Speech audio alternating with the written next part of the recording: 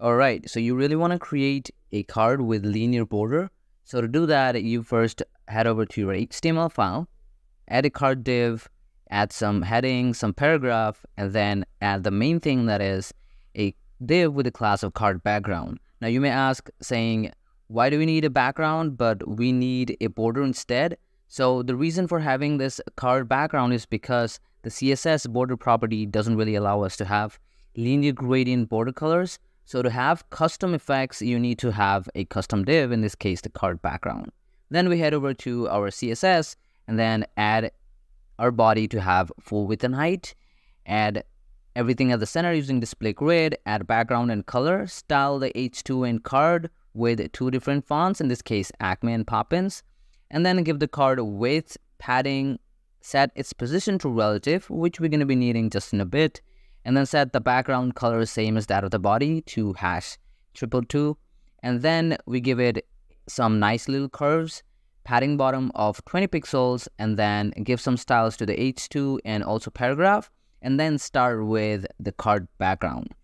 So for the card background, we set its position to absolute, and then give the background as the linear gradient background. So we set it as to right, basically moving from one color to other from right hand side. So first we have the blue, and then we have the purple color. And then we set its inset to -5 pixels, meaning that take the entire width and height, but make sure to take 5 pixels extra from the boundaries, meaning that from top you take -5, and then also from left, right, and bottom.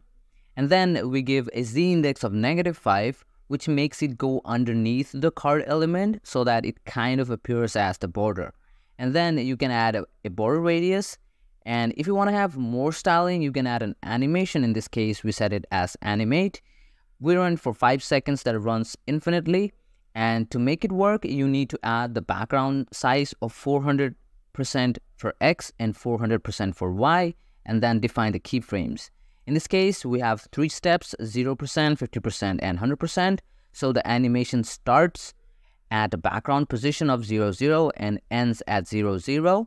But when it is sort of at 50%, it has the background position of 200% for X and also 200% from Y. And with that, you have an amazing animated border card in just a few minutes.